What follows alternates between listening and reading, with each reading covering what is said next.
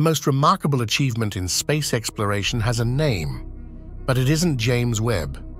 Instead, it's the Voyager probes, which have been traversing the vastness of space for an impressive 47 years, consistently uncovering new insights into uncharted cosmic territories. These identical sister probes, humanity's farthest emissaries, have ventured into interstellar space, revealing that the outer edges of our solar system are far more peculiar than we had ever imagined.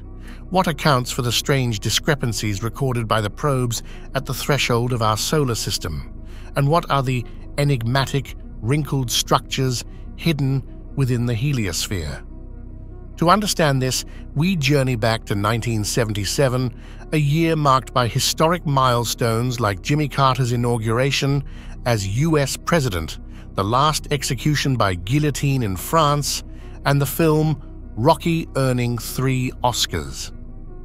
Yet, another momentous event from 1977 still resonates today: the launch of NASA's Voyager 1 and 2 spacecraft. Voyager 2 was the first to leave Earth, embarking on August 20th, 1977, to explore the largely unknown outer regions of the planetary system. 16 days later, Voyager 1 followed on a different trajectory. At the time, no one could have anticipated that these launches would mark the beginning of the longest-running mission in modern space exploration. Initially, the program didn't foresee that Voyager 1 and 2 would eventually reach staggering distances of 24.63 billion and 20.59 billion kilometers from the Sun, respectively.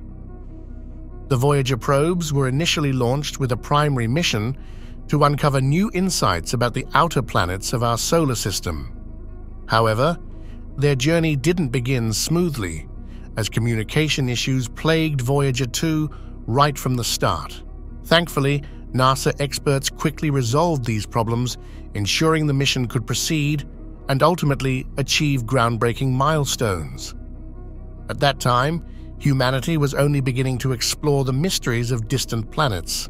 Unlike today, when the James Webb telescope provides unparalleled views of the outer planets, the 1970s marked an era of limited understanding.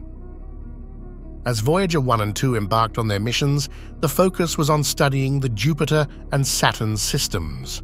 The results were revolutionary. Voyager provided scientists with an abundance of data and imagery, significantly deepening our understanding of Jupiter, the massive gas giant, and Saturn, with its iconic rings. While Voyager 1 eventually headed toward interstellar space, Voyager 2 had additional fascinating stops, further expanding the boundaries of human knowledge. The Voyager 2 probe performed a course correction in spring 1981 and proceeded on its journey to Uranus, which it reached on January 24, 1986.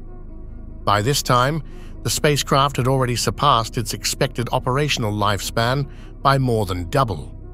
Undeterred by initial predictions, Voyager 2 not only closely examined Uranus, but also discovered 10 previously unknown moons of the distant ice giant. Next, the probe set its sights on Neptune, which was intended to be the mission's concluding chapter, as no further destinations were planned. During its approach, Voyager 2 captured over 9,000 images of Neptune, effectively marking a visual farewell to the outermost planet in the solar system.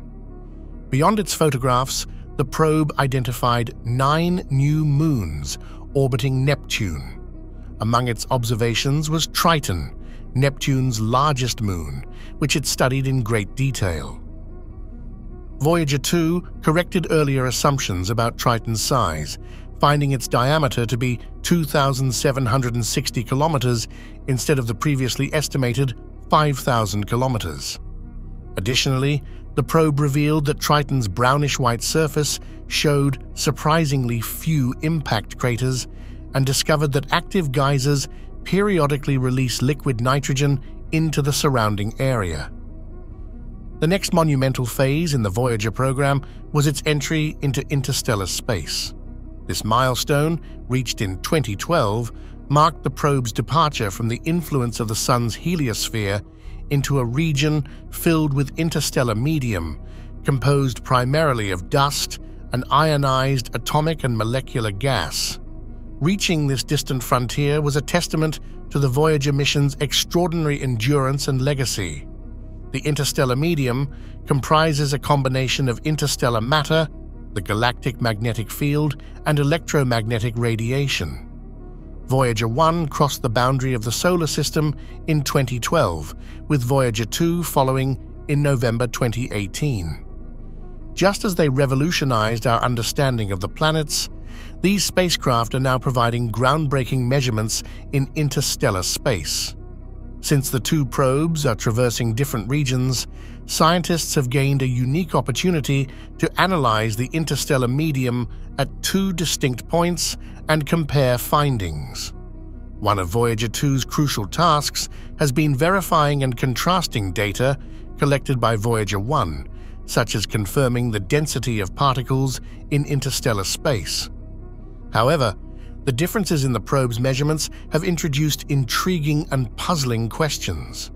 To fully appreciate these discoveries, it's essential to first understand the structure of the solar system's boundaries. Surrounding the Sun is a complex dynamic network of magnetic field lines, which serve as pathways for electrically charged particles known as the solar wind. The solar wind flows throughout the solar system until it encounters the interstellar medium. These two elements, like oil and water, don't blend seamlessly. This interaction results in the solar wind, forming a bubble within the interstellar medium, a region called the heliosphere. Thanks to the data from Voyager, we now know the heliosphere stretches approximately 18 billion kilometers from the Sun. At the outermost boundary of the heliosphere, the heliopause, interstellar space officially begins. Before Voyager 1 crossed the threshold of the solar system, our knowledge about this region was almost non-existent. The data the probe transmitted back to Earth astonished and perplexed scientists, as many of their predictions turned out to be inaccurate. For instance, the interstellar magnetic field was found to be nearly 3 times stronger than expected. This meant that interstellar particles exerted about 10 times more pressure on the heliosphere than theoretical models had anticipated. While Voyager 1's findings were groundbreaking, they were also incomplete. The probe's plasma temperature instrument had been malfunctioning since the 1980s. Voyager 2, however, still had a functioning counterpart, so researchers eagerly awaited its approach to the heliopause. Its data revealed that the surrounding plasma became denser, slowed down, and heated up as it neared this boundary. Beyond the heliopause, the interstellar medium was found to reach temperatures close to 30,000 degrees Celsius, far hotter than predicted. However, due to the plasma's extremely diffuse nature, the actual temperatures around the probes remain surprisingly low. Voyager 2 also discovered that plasma moved both from interstellar space into the heliopause and vice versa. Interestingly, while Voyager 1 encountered compact interstellar particle clusters at the heliopause, Voyager 2 observed a stream of particles extending over 150 million kilometers into this boundary. Adding to the mystery, Voyager 1 detected a region approximately 1.3 billion kilometers before the heliopause where the solar wind noticeably slowed. These differences highlight only a fraction of the unresolved questions about the solar system's boundary regions. One major enigma is the precise shape of the heliopause. Recent data have revealed that it is surprisingly wrinkled.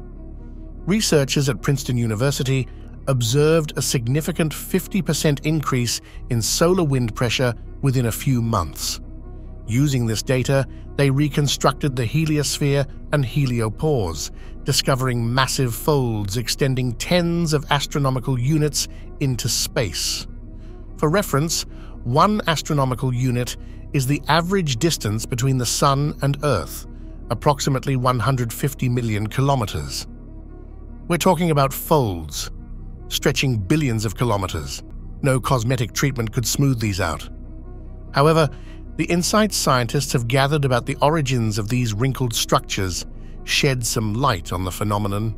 These folds arise from high-energy particles that flow back in waves from the heliopause, colliding with the solar plasma.